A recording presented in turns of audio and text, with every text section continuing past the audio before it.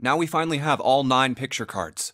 We just need to insert these cards into the slots at the front of each box. You know which card goes in which box, yes? Yeah, of course I do. It's really obvious.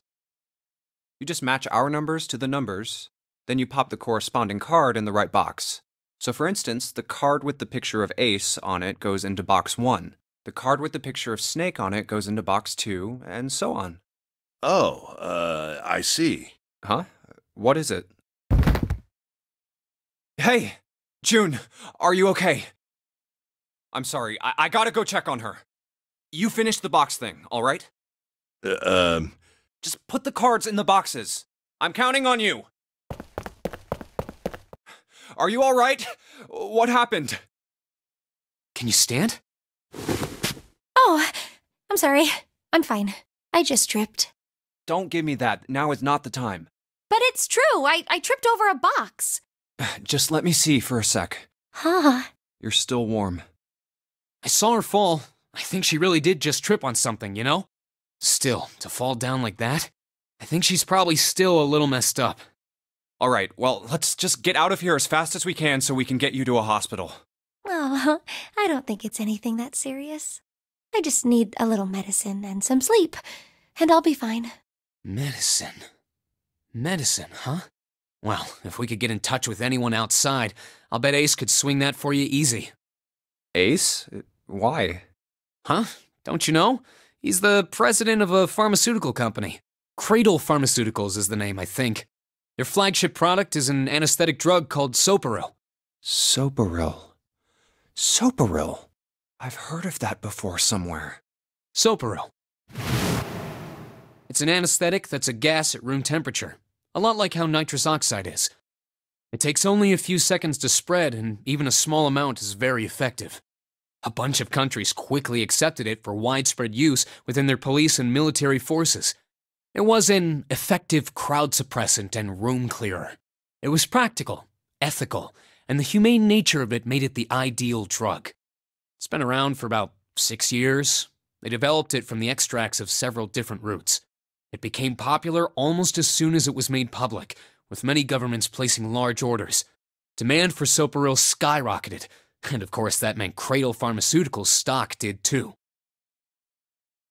Why do you know all of this? I heard it from the old man himself. From Ace? When?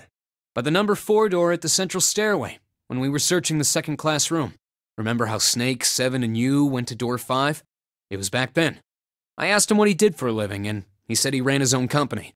After that, we just started talking, and I guess it just came up, you know? Huh. Are you worried about something? No, nothing. What the hell is he doing? June, don't push yourself, alright? Yes. Santa, could you take care of her? I'll go check on Ace. Looks like he's having trouble. Sure. What are you doing? What happened? Nothing. My vision has gotten rather blurry, I think, because of fatigue. I can't see very well at the moment. What can't you see well? These pictures. I don't care to admit it, but I may be developing presbyopia. Growing old is a difficult thing. At any rate, I'll leave the rest to you. I'm feeling awfully tired, so if you don't mind, I'd like to rest for a bit.